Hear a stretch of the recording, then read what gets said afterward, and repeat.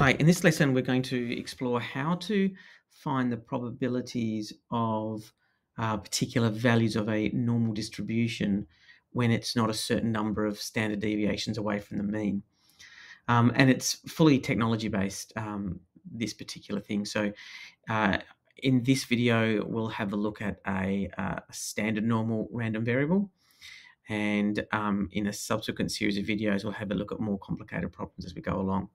But you can see here that I'm going to use questions from the textbook just to make it pretty straightforward, and we can check the answers as we go along. So you can see I'm starting off with question 1 here, and I've got question 1 drawn out with Z because it's a standard normal distribution.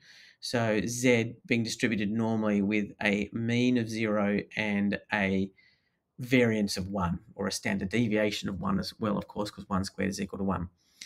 And the first question says, what is the probability that Z is less than 2? So that would mean if I was drawing the picture, I would be going, here's my normal distribution. Here is my mean,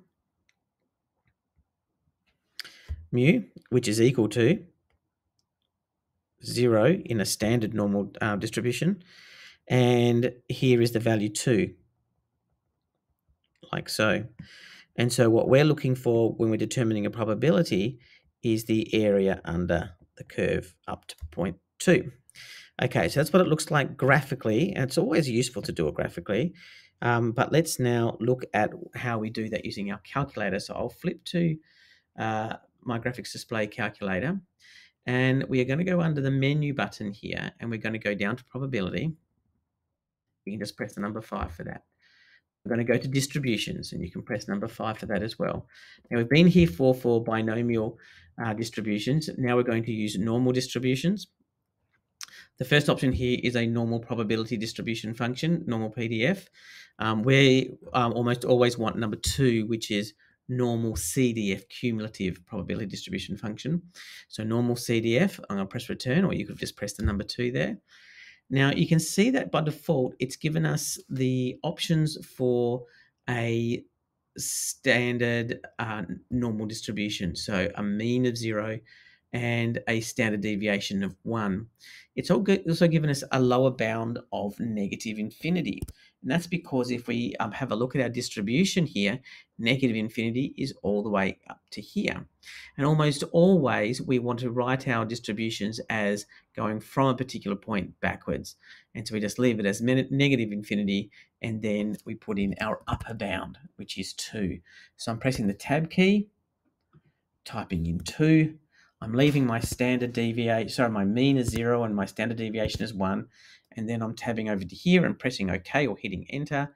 And it gives us a value of 0.977. So I'm writing that down myself now. And then I'll go back to the screen so you can see it. So there it is there, 0.977. And if I flick over to the answer, you can see the answer is 0.9772. They've gone to 4 decimal places. Okay, with a diagram. The next thing we're going to look at is B, which is a probability of that Z is less than 2.5. Basically the same as we did before. So we go menu, probability, distributions, normal CDF. We leave the lower bound as negative infinity, and we put an upper bound of 2.5. It's okay. And we get 0.99379, blah, blah, blah, blah. So the answer for this one is 0.99379. There we go. I've done a couple more decimal places. And if I go to my answer, we can see here that the answer is 0.9938. So that's the same as my answer. Okay, so part C is what is the probability of Z less than or equal to 2.5?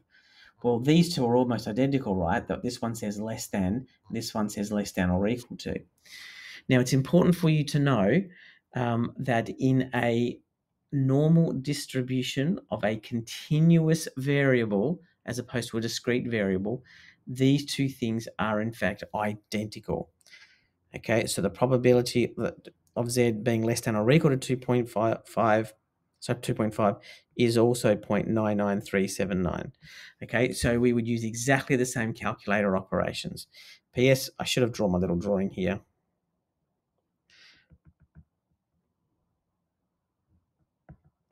Like so. And again, we use negative infinity because this goes on forever in this direction here. It goes on forever. So we just say negative infinity. It sort of approaches the line without ever touching it, kind of thing, like a horizontal asymptote. Okay, we can see the answer to that in case you don't believe me. The answer there, as you can see, is 0.9938, the same answer as this one here. The last one I'll do for this video is E, which is what is the probability of Z greater than or equal to 2? Now, although technically you could go to your calculator and figure that out using an upper bound of infinity, and I might show you that as a bit of a bonus at the end, normally what we would do is we would say, well, let's have a look at the probability of Z less than 2 or less than or equal to, because it doesn't matter, remember, and we'll subtract that away from 1 to get what the probability of Z greater than or equal to 2 is. So on my calculator, I then will just be going, I'll show you what else you can do as well.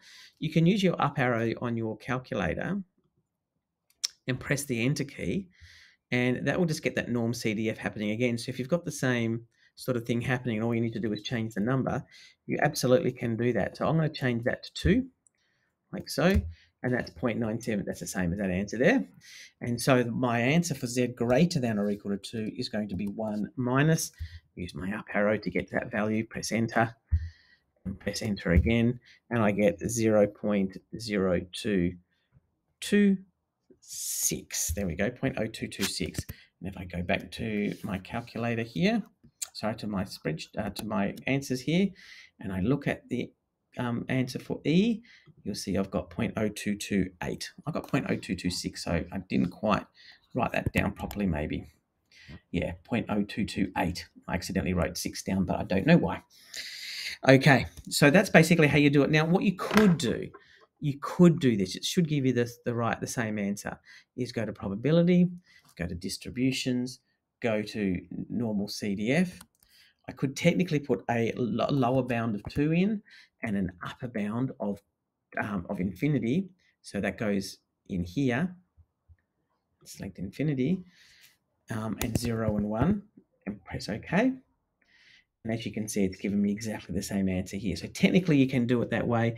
This is a bit more of a sound way of doing it, but you can do it the other way if you would so prefer. You just need to make sure that you're using minus infinity and infinity in the appropriate places. Okay, that's it for this video. Next video, I'll have a look at a couple more examples.